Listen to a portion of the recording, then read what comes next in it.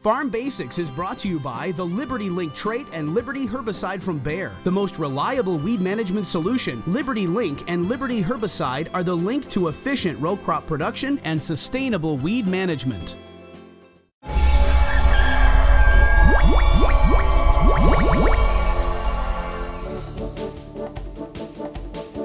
During our Farm Basics time today, we're going to discuss the residual activity of certain herbicides. Well, when we talk about weed control, whether it's in fields or gardens or yards, one of the factors that we'll look at is, does the herbicide that we're using have soil residual? What that means is, instead of just killing the weeds as it's sprayed on top of them, is there some root uptake or shoot uptake, so as that seed starts to germinate in the ground, it pulls in out of the soil this herbicide and it controls it that way. With many farmers across the country, the best application they make throughout the whole season is that soil residual herbicide, so they can kill weeds before they come up and start competing with their crop. But how much residual is there with some of these herbicides? Well, the first thing that we always look at is, what's the half-life of a herbicide? And that means how long until half of it is gone. So if the half-life is 30 days, that means that, hey, we put out the full rate today, 30 days later we can expect half of it is left.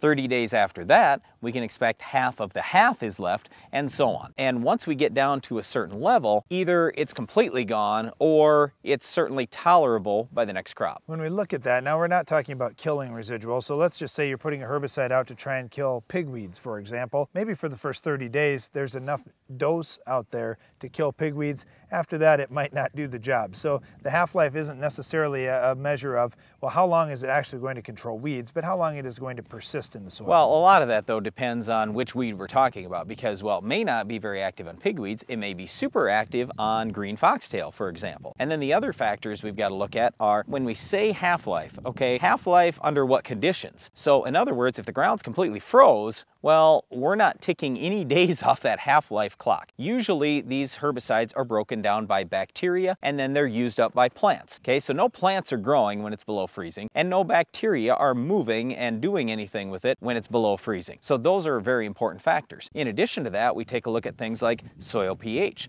plant nutrient levels, which crop is planted, how much of the crop is planted. In other words, how many weeds are there and how many plants are there that can absorb that particular herbicide. All these factors just make a huge difference. And then there's something else too with the bacteria. There are certain herbicides like the old Eradicane that we used 30 years ago. If you use that in the soil one time, the bacteria would start to build up, the kind that broke down the Eradicane. So it would tell you right on the label, hey, don't use it in back-to-back years, because there will be so many of those bacteria around. And what we always used to say is, don't use it any more than once out of 5 years, because there will be enough bacteria that literally they could break it all down in 1 week if you get enough of them. All right, let's say that you pick one of these soil residual herbicides and you apply it out to your soil, and then you get no rain. If it's exceptionally dry, these soil residual herbicides need some moisture, not only to get down into the soil if you're not doing incorporation, and then also they need some moisture in the soil to be able to be sucked into those root systems of the growing weeds. If you don't have sufficient amount of water, sometimes that herbicide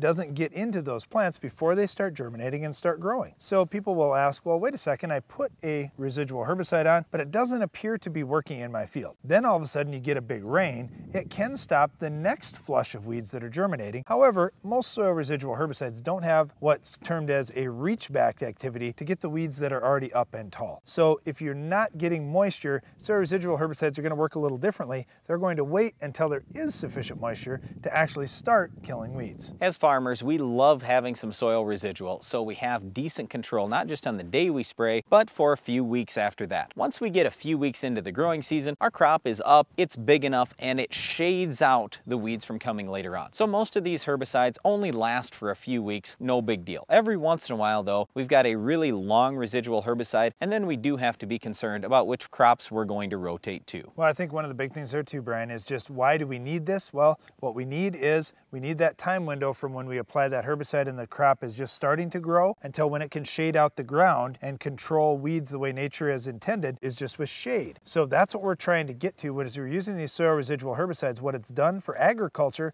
and really for the environment is it's reduced the amount of tillage that farmers have had to do. Normally farmers would go out in between the rows of crop and do tillage constantly. I mean, every week they'd be out doing tillage trying to stop weeds. Now with residual herbicides, we've eliminated a lot of that tillage, which has greatly reduced the amount of soil erosion going out there, and of course the amount of fuel that's being burned, and all these things that can be negative environmental factors. Soil residual herbicides have changed all that and made it so much better for all of us that, yes, like you said, Brian, we're just looking for this short window of time to get some help from those soil residual herbicides so we can do farming the right way and much more environmentally friendly. So as farmers, one of the things we're always looking for with a herbicide is how much residual does it have, and we want to make sure that we can use it in the crop rotation that we've got. Well, one of the other things that we're looking for in our crop rotation is how we're going to control our weed of the week. We'll tell you how to stop it on your farm coming up later in the show.